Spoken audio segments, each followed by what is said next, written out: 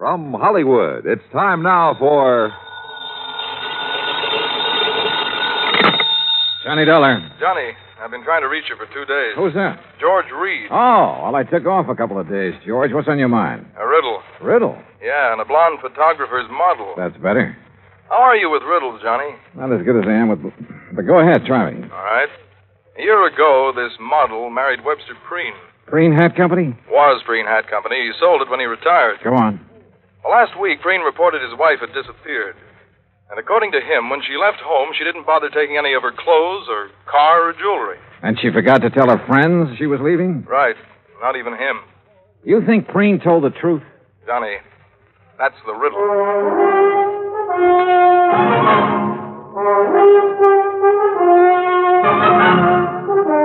Bob Bailey in the exciting adventures of the man with the action-packed expense account, America's fabulous freelance insurance investigator. Yours truly, Johnny Dollar.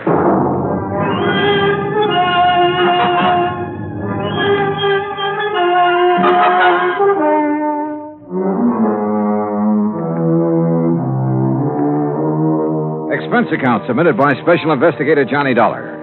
To Floyd's of England, American Branch Office, 443 North 15th Street, Hartford, Connecticut. The following is an account of expenses incurred during my investigation of the Mad Hatter matter. Expense account item 1, 85 cents, cab fare from my apartment to George Reed's office. He was seated behind his desk, his lily white nose buried in a copy of Playmate magazine. He didn't look up until I was halfway across the room. Oh, Johnny, come in. Hiya, George. What you reading? I was just taking a look at Bridget Randall. Or Mrs. Preen, I suppose I should call her. Yeah, let's see. Yeah. Very nice. She look familiar to you? Oh, George, you're flattering me. No, really.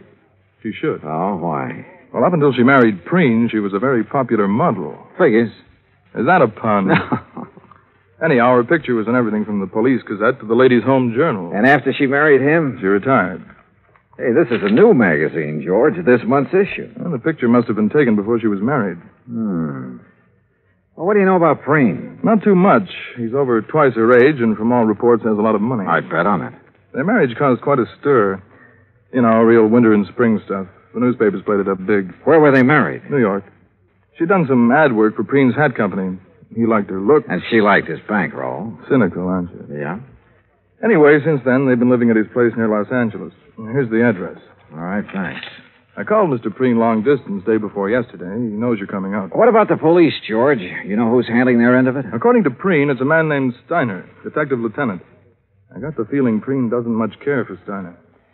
George, how much life insurance does he carry on his wife? None. None? Nope. Or if he does, it's not with us. Then would you mind explaining why you sent for me? Not at all. We're not interested in her life. Obviously. That's a pretty callous attitude. Let me finish. We're not interested in her life, but we are in her face. In her what? The fine print reads from a point 2 inches below her chin to the hairline. Come on, break it down, George. Of course. Last year, a couple of months before she married Preen, she took out a special coverage policy in case something happened to her face that would finish her modeling career. You know, like a permanent scar, bad burn, anything like that. Uh-huh. She received quite a bit of publicity at the time, and it didn't exactly hurt us either. When does this policy lapse? Well, that's why we're so concerned, Johnny. When she married Preen, she announced that she had given up modeling for good. So we quite naturally thought she wouldn't renew the policy. But she did. Yes. And just 10 days before she disappeared. How much did you people bet that she wouldn't ruin her face? The amount she earned year before last. $25,000. Expense account item 2, 85 cents cab fare back to my apartment. On the way, I had the cabbie stop at a newsstand where I spent $50 of my hard-earned cash for a copy of Playmate magazine. Yeah, there was no doubt about it. Mrs. Webster Preen was the kind of woman any red-blooded American boy over 30 would be eager to locate. Item 3, $190 plane fare, Hartford to Los Angeles, then a cab to the Statler Hotel. I checked in, made arrangements to rent a car, then put in a call to police headquarters. Lieutenant Steiner was out, so I left word for him to call me, had lunch, and then drove out to the San Fernando Valley. The Preen home was one of those Spanish stucco and adobe jobs. 2 stories, probably 30, 40 years old. It sat in the middle of some 2 acres of orange trees with a plaster wall around all the property, separating it from the subdivision on one side and a main thoroughfare on the other. I walked up to the front door and rang the bell. In a moment, it was opened by a beautiful blonde. If she hadn't been wearing a nurse's uniform, I might have mistaken her for Bridget Preen. Yes? Afternoon. Is Mr. Preen in? Do you have an appointment, Mr. Dollar. Johnny Dollar. No, I don't have an appointment, but I'm sure he'll see me. Really? Yes, really. I'm investigating his wife's disappearance. You're from the police? No, insurance investigator. I see. I'm sorry, Mr. Dollar, but Mr. Preen can't possibly see you. You're sure of that, Miss... Richard, and I am sure. Mr. Preen has suffered a severe shock. His doctor left strict orders that he's not to be disturbed unnecessarily. And you feel qualified to say what is necessary and what isn't? I've been with him for nearly 5 years. Well, answer me this, Miss Richards. Do you think Mr. Preen's health would improve if somebody happened to find his wife? What? I mean, they haven't found her, have they? You haven't answered my question. You want my honest opinion, Mr. Dollar? Helen, who is it? Who's out there with you? Excuse me. No one important. It's Johnny Dollar, Mr. Preen. Now, just a minute. Mr. Dollar, come in. Come in. Have him come to the orchid room, Helen. Yes, sir. Well, I hope you enjoy steam baths, Mr. Dollar. Steam bath? What do you mean? Follow me. You'll find out. A pretty girl, in spite of her abrupt manner. And there was a lot going on behind those clear blue eyes. She led me into the house through a couple of large rooms, then up a winding staircase and down the hall to a door at the end of it. Miss Preen's waiting for you in there, Johnny. Thanks. Ouch! Hey, that doorknob's hot as... Oh, very funny. I warned you. Here, like this. Come here, Mr. Dollar. Hurry. I'll see you later, Johnny. Close the door. Close it. I don't want it to cool off in here. Well, you look surprised. Well, I didn't expect to meet you in a hothouse, Mr. Preen. Well, I'm sorry if you're uncomfortable, but orchids must have plenty of heat and moisture. Now, me, I love it. I didn't used to, but since I am at the age where a man is nothing but stick and dried parchment, you can take off your jacket if you like, Mr. Dollar. Thanks. Do you know anything about orchids? Well, only that they're expensive. Aren't all beautiful things? Sit down, sir. Any place that's clean. We can talk while I do this. You know what I'm doing. I haven't the least idea. What the bees would normally do, that is, if these plants were in their native environment. Pollination? Yes, sir. Would you mind handing me those tweezers? Yes. Thank you. Hey, how many plants do you have here? More than 200, Mr. Dollar. 36 different varieties. Oh, beautiful. Oh, yes. Lovely, delicate creatures. Mr. Dollar, do you think you'd be able to find her? Well, I'm going to try. I'd appreciate it. I have so very few things left these days. Did you notice the orange trees when you drove in? Well, yes. When I bought this house, the land on both sides was nothing but orange groves. Beautiful orange trees.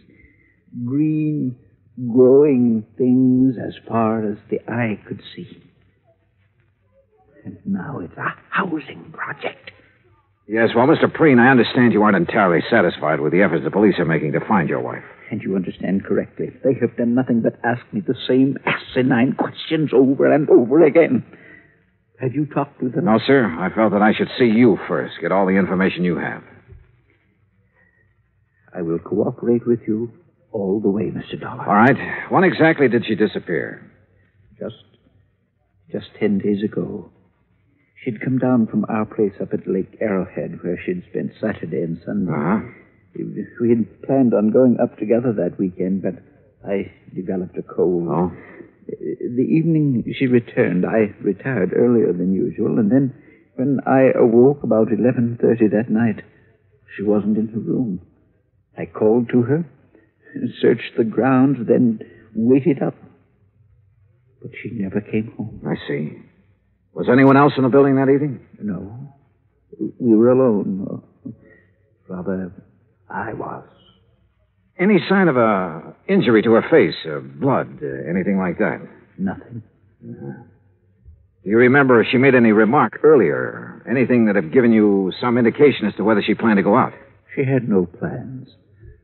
She was tired from the drive home, had already put cream on her face and her hair up in curlers. But, Yes?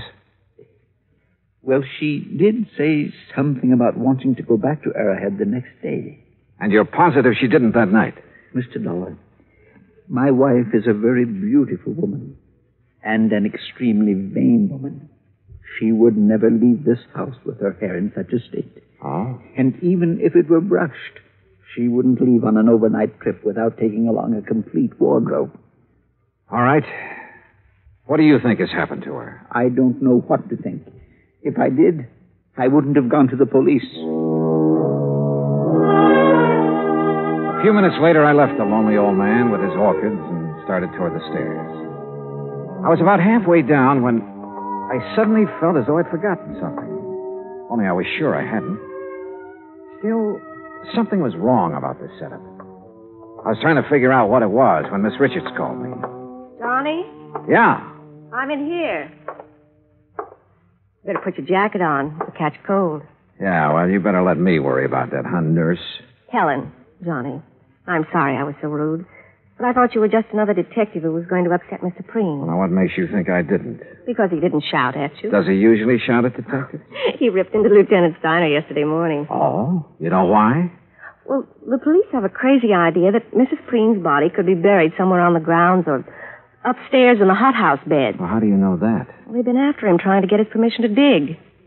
If they were really serious about it, they wouldn't need his permission. They'd get a warrant. Johnny, you don't believe Mr. Preen killed his wife, do you? At this moment, I have no reason to. Well, everyone knows what a kind and gentle person he is. What about Mrs. Preen, Helen? Well? I hate her. Why? You, care for him? I don't like that. All right, sorry. He's a fine man, a gentleman. There aren't many left. No, I guess not. He called Mrs. Preen extremely vain. Would you go along with that description? It was made for her. Suppose something had happened to her that night. Suppose, well, something that scarred or burned her face. What do you think she'd do? If she lost her beauty, she'd kill herself. Even if she threw away $25,000 by doing it? I know about that policy, but even if it was doubled, she'd still do it. Why? Because she wouldn't have the nerve to face her friends? Friends. Bridget Preen never had any friends. But that isn't what happened to her. What did? I don't know, but I'm sure she's dead. Why? Why, Helen? Johnny, please. Tell me. Now, come on. I know you have a good reason for saying that. Now, let's have it.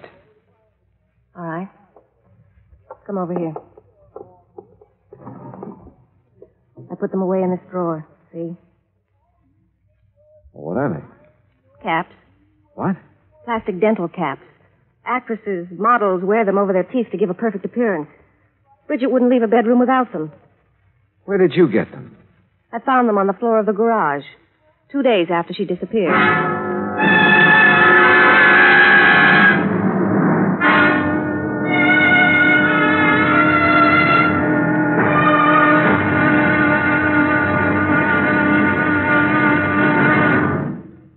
Act two of yours truly, Johnny Dollar, in just a moment. Democracy. What does it mean to the farmer? How can democracy benefit the farmer better than any other form of government? These are easy questions to answer because the facts are there. Only in a democracy can the farmer get the most aid from his government, own his own land, produce, and equipment, and still earn a standard of living that is comparable to workers in the manufacturing industries. That's because the people in a democracy tell their elected representatives they want it that way. Government subsidy, free enterprise, open markets, and the will to work and better himself enables the farmer in a democracy, such as the United States of America, to produce one of the world's finest diets. Scientific agricultural advancement and democratic government are the reasons why this can happen. This is a part of democracy. But whether it functions in agriculture or some other form of endeavor, democracy gives mankind its finest legacy of freedom. Now, Act two of yours truly, Johnny Dollar, and the Mad Hatter Matter.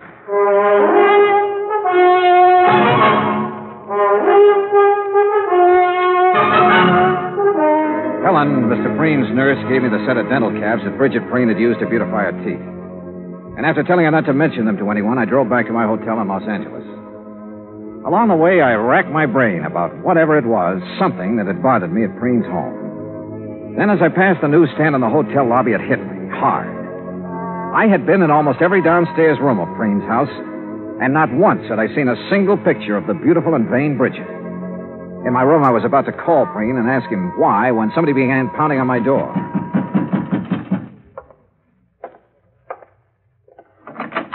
Well, Dollar, we seem to have had a hard time making connections, didn't we? I'm Steiner. Oh, how are you, Lieutenant? Fine, just fine. And I think I've got our little case all sewed up. That's so? Yep. You mind if I rest? No, go right ahead. Thank you. See, we've been checking back on Miss Preen's activities for the past few weeks. Uh-huh. Been making quite a few weekend trips, ain't she? I wouldn't know. We figure she found herself a new man, a young man, and took off for parts unknown. What about her clothes? Why didn't she take them? She didn't want to take what old Preen had given her. She's too proud. A little too proud to be true. She had enough things paid for out of her own money to last a good many years. Oh, now, Dollar, you guys let your imagination run away with you. Now, you look at this realistic. Here's a girl in her 20s married to a man who's content to sit home and wait for the golden chariot. And maybe she's content to sit there with him at first, but it ain't normal she should for long. Yeah? You locate anyone who's seen her out with another man? Nope. Tried to. That's the thing that's still stuck in my craw. Well, I don't think you will. Why not? Because she was smart, a smart woman. If she had had a boyfriend, and I'm not disagreeing with you on that score, she was very discreet about it. Mr. Dollar, I'm not sure you were aware of it, but each time you mentioned Mrs. Preen, you referred to her in the past tense. Why? Oh, no. Don't tell me I fell for the oldest trick in the business. Come on, Dollar. Stop playing games and answer me. Oh, you should talk about playing games, Steiner. Sorry, but I wanted to throw you off guard. Oh, you did, pal. You did. What did you learn bird-dogging around today, Dollar? Nothing, Steiner. Nothing, Look, really. you either let me have all the information you've received today, or tonight you'll be on your way back to Hartford. Now, which is it? Okay. Preen's nurse, Miss Richards, found these on the floor of the garage 2 days after Mrs. Preen disappeared. You know what they are, I suppose. They don't have to be Mrs. Preen's. Take a look at this chart, Dollar. We got it from her dentist last week. Now look at the caps. Okay. What are you going to do? What do you think? Arrest Webster Preen for the murder of his wife.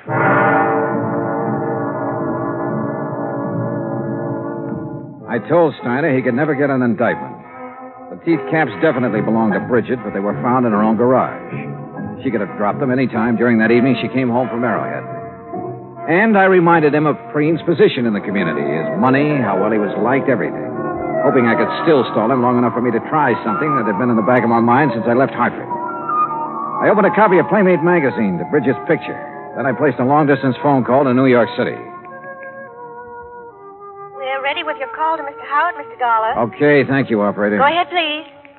Hello? Hello, Mr. Howard. This is Johnny Dollar, insurance investigator. Yes, Dollar? A client of ours has her picture in the current issue of your Playmate magazine. Oh, yes.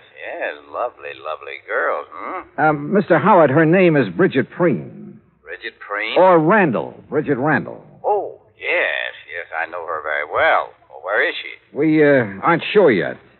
Mr. Howard, I've got to know when that picture was made and the address of the photographer who shot it. Have you got that? Yes, you just hold on. Now, I remember now I was surprised to see Bridget after all that talk about retiring. Yeah. Yes, here it is. Photographer's a new one as far as we're concerned. What's his name? Tracy. Russell Tracy. Address? Box 17. Got it? Box 17. Lake Arrowhead, California. What? Lake Arrowhead. You ought to know where that is. Yeah, I do. It took me a little less than 2 hours to drive up to Lake Arrowhead. When I reached the village, I stopped in at the post office. Yes, sir. What can I do for you? Well, I'm looking for an old friend of mine. He's got a place up here somewhere. What's his name? Tracy. Russell Tracy. Oh, yeah, sure. Nice little cabin on the lake, about a half a mile down toward the left. You just follow the road. Okay, thanks. The cabin just before you get to Russell's has a big mailbox out in front with the name Preen on it. Got it? Preen? Yeah, I sure have.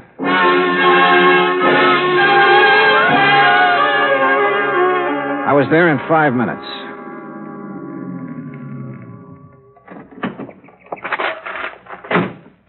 It was small, 2 rooms at the most. A dog came from the direction of Preen's cabin to bark at me, then went back into the woods again.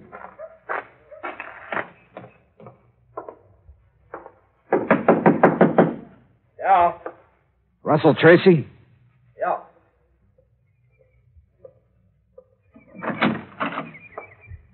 Who are you? Name's Dollar, insurance investigator. May I come in? Yeah, come on in. Thanks. Oh, Mr. Dollar, what's this all about? Bridget Preen. Oh, wait a minute. You wait, I'm friend. not... That's a very good picture of her in Playmate. You tell her you sold it? Yes, I did. When? The day you decided to submit it? Or after it was sold and too late to start publication? Or not until some other photographers started calling her home to see if she'd come out of retirement? Now, look, Mr. Dollar, I haven't done anything wrong. I didn't say you had. I mean it, Dollar. All I did was take some pictures of her. I didn't have any reason to kill her. Who said she was dead?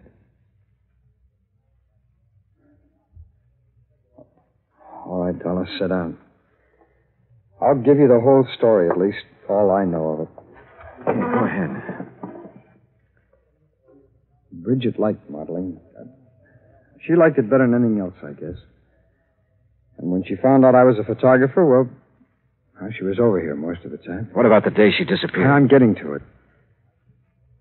I'd needed some money a few weeks before that. I needed it bad. I had a run-in with the law in Texas a couple of years back. I haven't been able to hold on to a good job since. Go on.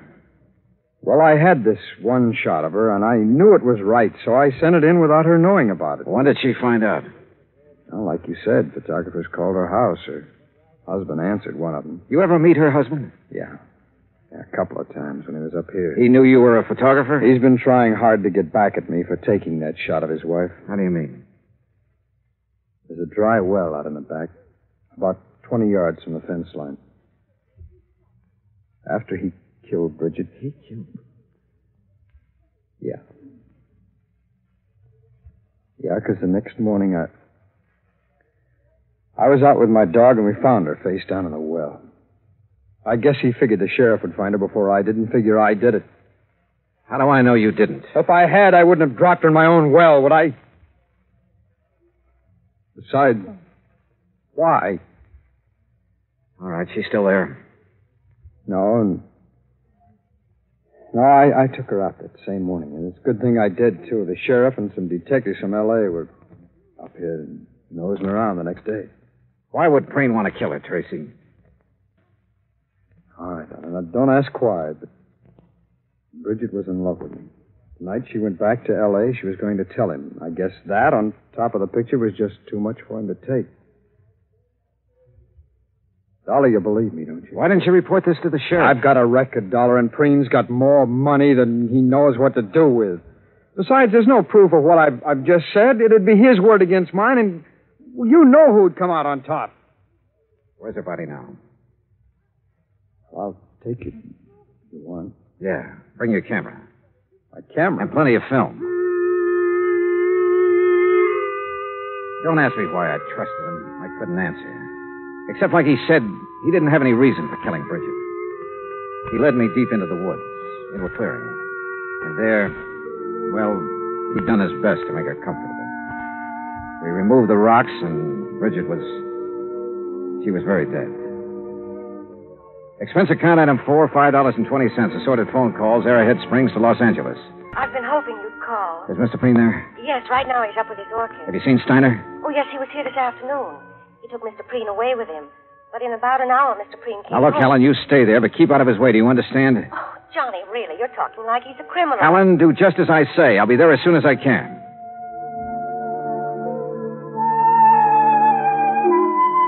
After seeing that Russell Tracy was safe and in the custody of Steiner, I took the freeway out to the San Fernando Valley. It was a little after 9:30 when I pulled into the Preen driveway. The porch lights were on, and Helen opened the door.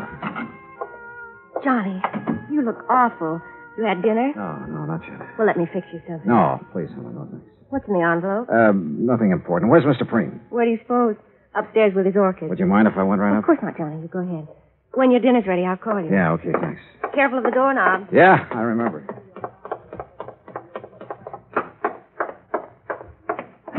Well, Mr. Dollar, I didn't expect to see you back so soon. Hello, Mr. Freen. Didn't dress for it again, I see. You'd better take off your jacket, Mr. Dollar. Afraid I'm not going to stay long enough to bother. Oh, well, now that's too bad. Beauty such as this isn't often seen, Mr. Dollar. I disagree with you, sir. What? I think I have something here that's every bit as beautiful as any flower in this hothouse. Well, now, you have aroused my sporting instinct, son, and also my curiosity. What have you... Here. Oh, no. Oh, no. She was Please, beautiful, no. wasn't she, Mr. Preen? Here, she's very beautiful. But here, Oh, no. look at this picture. Taken just a couple of hours ago. Yeah, what about this one? What about it, Mr. Preen? What do you think of your handiwork? Proud of what you've done, Mr. Preen? No. No, please. No more, please. Why did you do it? I had to. I had to. She was going to leave me. Like everybody else had done. Everything does. She was going, and I couldn't let her. I just couldn't let her go. The hunch had been right.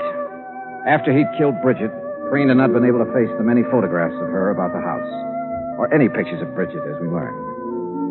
One photograph had caused her death. The others we took later put Bridget's husband away for the few remaining years of his life. Expense account total, including car rental, hotel incidentals, and transportation back to Hartford, $870.40. Yours truly, Johnny Dollar.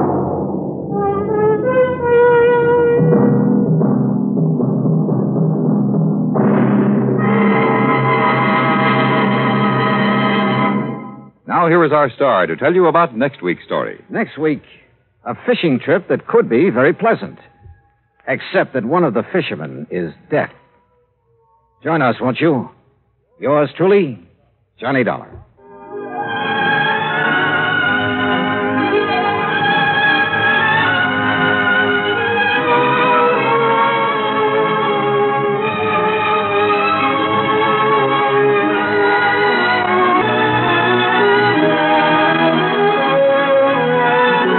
Johnny Dollar has come to you through the worldwide facilities of the United States Armed Forces Radio and Television Service.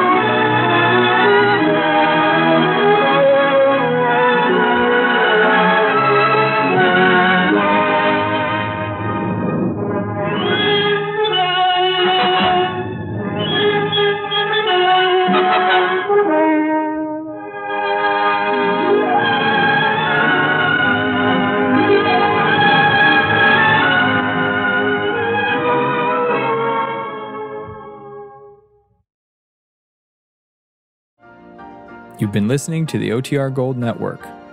Find more classic radio at otrgold.com.